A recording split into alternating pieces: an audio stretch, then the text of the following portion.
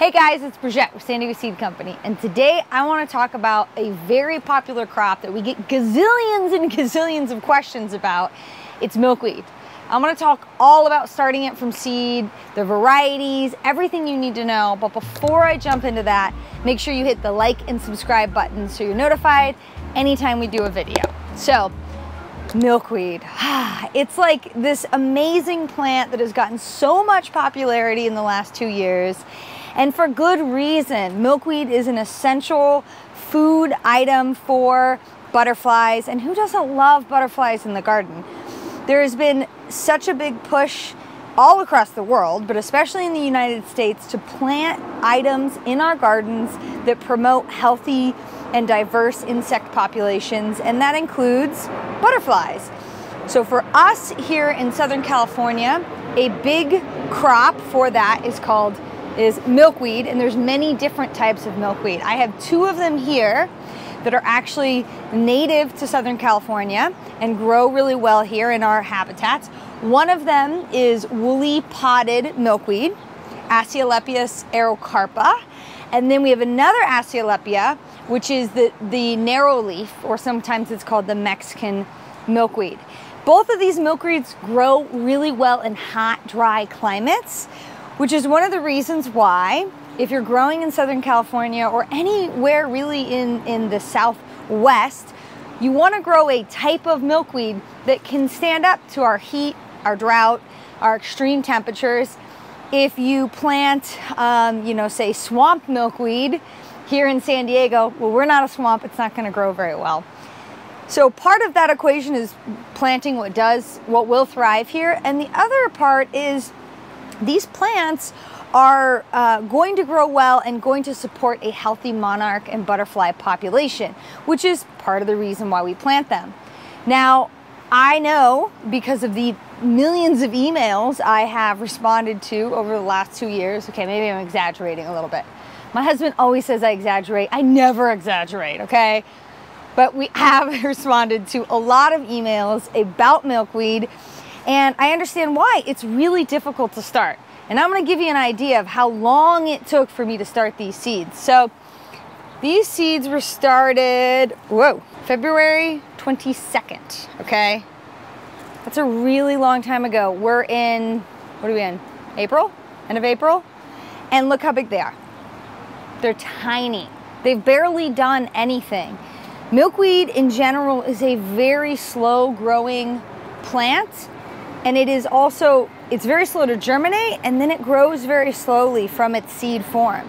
So if you're going to plant milkweed, particularly woolly podded or the narrowleaf milkweed varieties, it's going to take quite some time for them to germinate.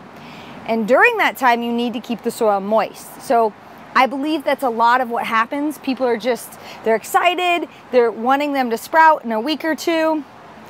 This flat here was planted on the 20th of March, and it's just now germinating. Look at this. You can see some little guys just barely popping up. This is almost a month-long germination process. So it is not for anybody who is rushed. You have to have a lot of patience starting this seed. It's totally worth it though, because then you can plant this out in the garden and have tons of butterflies running around the garden, floating around the garden, and you can enjoy it and make it a really magical space. Another question we always get is it required to do cold stratification for your milkweed? Well, we've heard it both ways. And this milkweed seed that we have here, we actually had it sourced in San Diego County, so it is as local as we can get.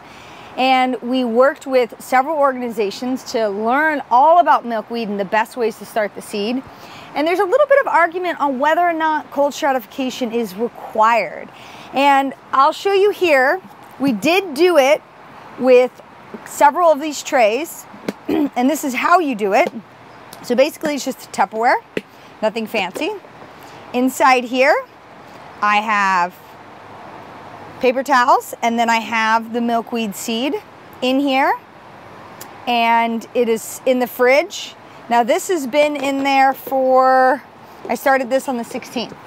So it's been there quite a long time. I need to plant this out. I will say that we did notice on the flats that we did the cold stratification on.